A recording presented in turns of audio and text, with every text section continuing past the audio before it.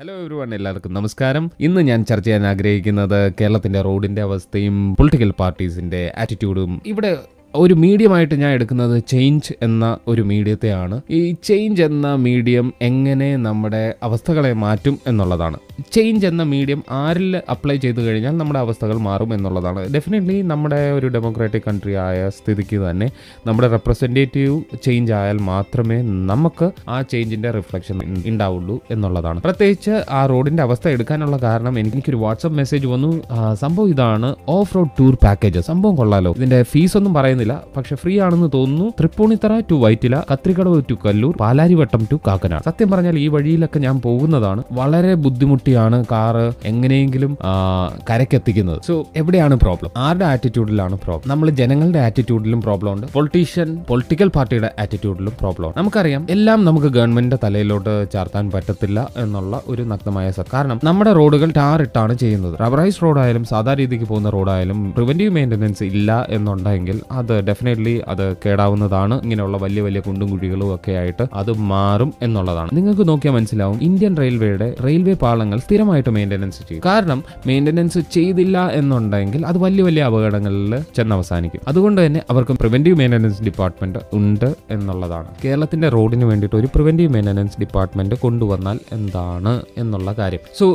So preventive maintenance ആയിരുന്നെങ്കിൽ ഇത്രയും ഒരു ദാരുണമായിട്ടുള്ള അവസ്ഥ കേരളത്തിലെ പല സ്ഥലത്തുള്ള റോഡിൽ ഉണ്ടാവത്തില്ല എന്നുള്ളതാണ്. രണ്ടാമത്തെ പോയിന്റ്, പൊളിറ്റിക്കൽ പാർട്ടീസ് എവിടെയാണ് ചേഞ്ച് ചെയ്യേണ്ടത് എന്നുള്ളതാണ്. പണ്ട് തൊട്ടേ നമ്മൾ കാണുന്ന ഒരു കാഴ്ചയാണ്, ഇലക്ഷൻ സമയം ആകുമ്പോഴത്തേക്ക് റോഡുകൾ റെഡിയാവും, ഓഫീസുകൾ ഉദ്ഘാടനം ചെയ്യും. അതൊരു പൊളിറ്റിക്കൽ പാർട്ടിയുടെ കുറ്റമല്ല. കാരണം നമ്മൾ ഇതൊക്കെ കണ്ടാലേ നമ്മൾ വോട്ട് ചെയ്യുള്ളൂ എന്നുള്ളതാണ്. അവസാനം എന്താണോ നമുക്ക് തരുന്നത് അതാണ് നമ്മുടെ മനസ്സിലിരിക്കുന്നത്. സോ ഇങ്ങനെയുള്ള കാര്യങ്ങൾ ആണ് പണ്ട് തൊട്ടേ പൊളിറ്റിക്കൽ പാർട്ടീസ് ഫോളോ ചെയ്തു വരുന്ന കുറച്ച് കാര്യങ്ങൾ.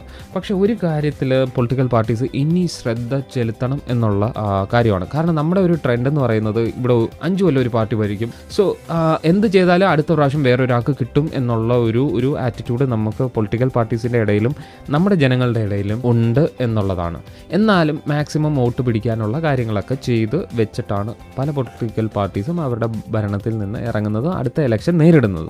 2020 തൊട്ട് 2021 പോപ്പുലേഷൻ സ്റ്റാറ്റിസ്റ്റിക് കേരളത്തിന്റെ ഏകദേശം 20 തൊട്ട് 25 വയസ്സ് വരെയുള്ള ആൾക്കാരായിരിക്കും കൂടുതൽ എന്നുള്ളതാണ്. വൃദ്ധന്മാരായിട്ടുള്ള ആൾക്കാർ കുറവും ചെറുപ്പക്കാരായിട്ടുള്ള ആൾക്കാർ കൂടുതലും ആയിരിക്കും എന്നുള്ളതാണ്.